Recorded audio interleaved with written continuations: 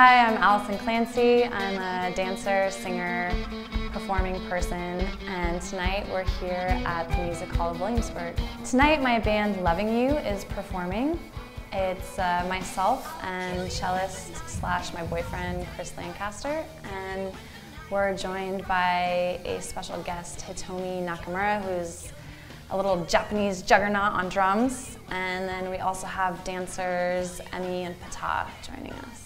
I always feel bonkers on a performance day. I get this kind of nervous mother hen energy.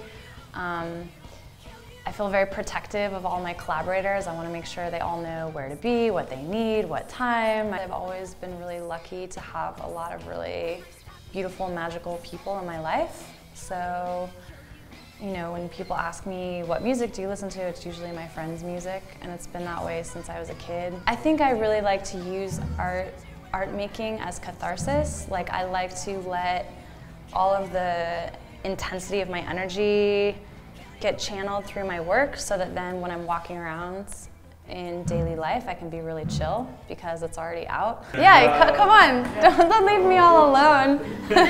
Come join me. How long have you been doing Honeysuckle? We started Honeysuckle in Detroit actually in like 2013.